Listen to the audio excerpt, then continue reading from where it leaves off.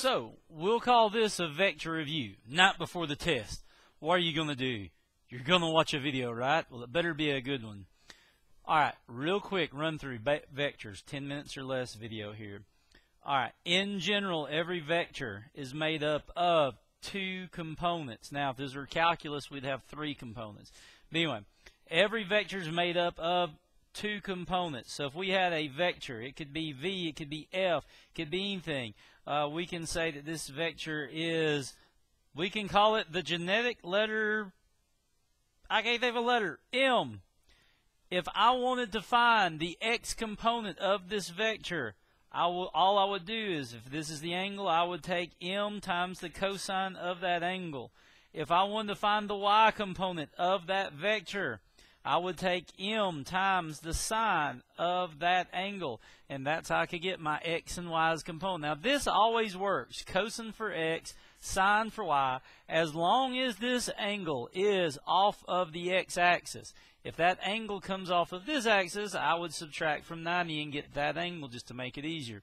Alright, your basic hiker in the woods question, as I call it, or vector. And really, again, we should call it vector addition instead of hiker in the woods. It's just somehow or another got stuck in my head a long time ago. The basic vector addition problem is a question that would start off by doing this. Wherever it says you're starting, start off, put your little crosshair. Where does this person, what does this vector do? So let's say that this vector goes, we will say in this case a vector that goes due west. So describe this vector. I'm going to say this vector is 20 miles due west. And so that would be the picture of a vector that is 20 miles due west. Oop, forgot the little T. Alright, now what you need to do is when he gets there, you put down your little dinkies. There you go. Put another crosshair. Where does he go? Where does this person go when they get to this location? Well, let's just say this. Let's say that they now travel. Bam. And we'll do a little scale. If this was 20, then this has got to be at least 30 here. So let's describe this. That would be 30 miles. And where would we say this? That angle looks like to me I drew about a 50-degree angle. So at 50 degrees, and I am south of a west line. So I came south off of a line to the west. So that's south of west would be a description of that vector. Now, what happens when we get here? Let's do one more little set of crosshairs. Dun, dun, dun. So at the end of every leg, at the end of every piece, I put another crosshair down. Let's take this one.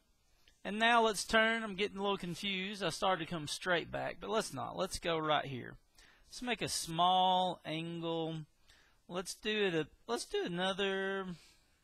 I don't know. Let's go 15 maybe. So let's do one last vector, and we will call it 15. Now let's describe this. What would this angle be if we were describing this vector? 15 miles. At, what kind of an angle that look like to you? 40? At 40 degrees, this one is south of east. So both cases, I've come south. You can see me working downward on here in terms of this north, south, east, west coordinate system I'm kind of using here. So anyway, whack the camera, good one. Alright, once you've got this picture drawn, all you're going to need to do is do this. Sum up all your x components, sum up all your y components. So now go to the very first vector, 20. This 20 has neither is only an x component. It is not up, it is not down. This 20 is 100% due that way, which means you went 20 units in a negative direction. So I'm going to write for my x component, negative 20. And as far as Gump would say, that's all I've got to say about that. The 20 is over. All it had was this x. Now, anytime you've got a vector that moves at an angle, it's got both an x and a y component. But again, it's really easy.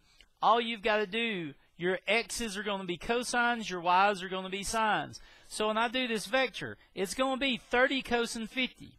So I'm going to write 30 cosine 50 down. And I'm going to have a 30 sine 50 for my y. My only question is, are these positive or negative vector components? Well, take a look.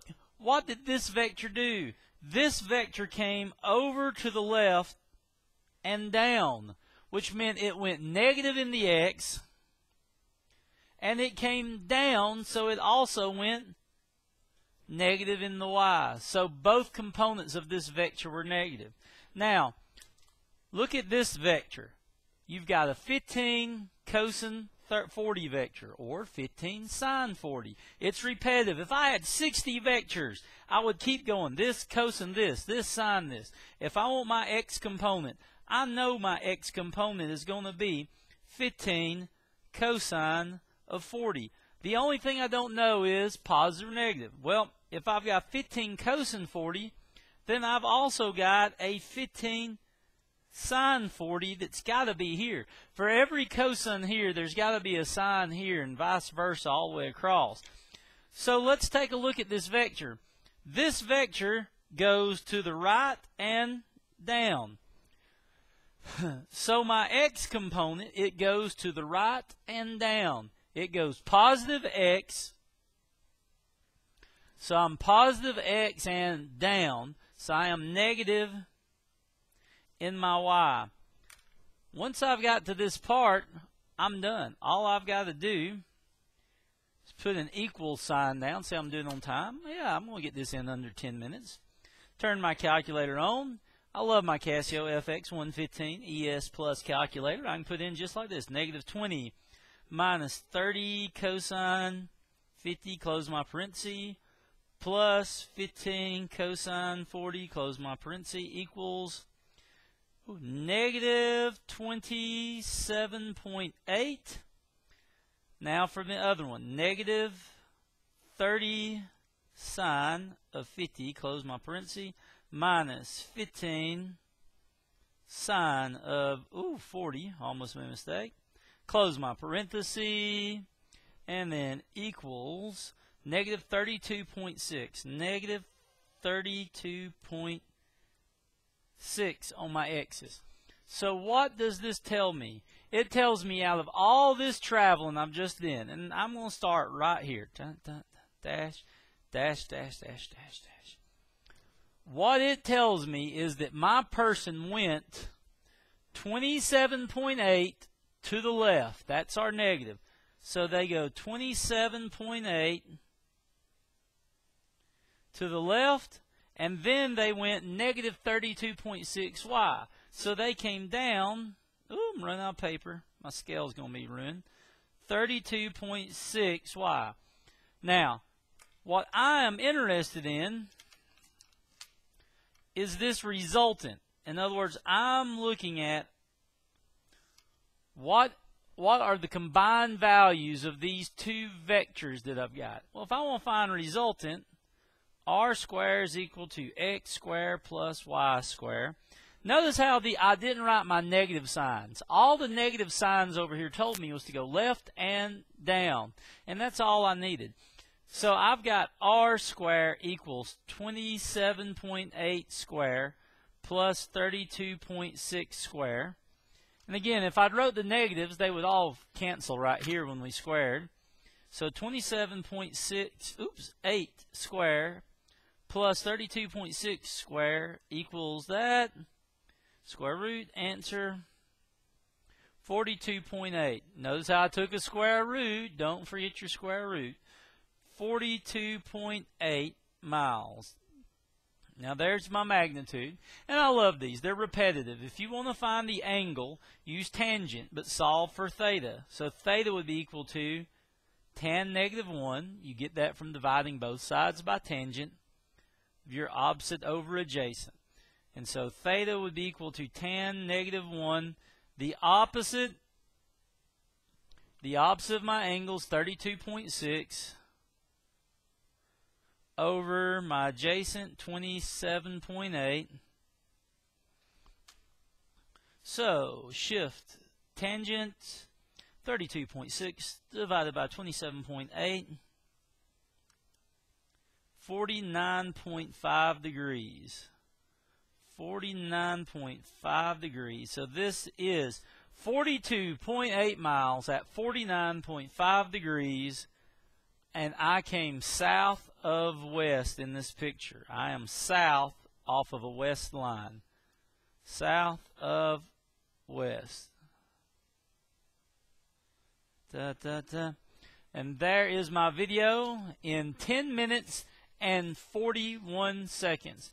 Alright, thank you for watching. Again, this was just meant as a review video, not as a full-blown vector teaching video. But anyway, hopefully it helps. Bye, y'all. Oh, yeah.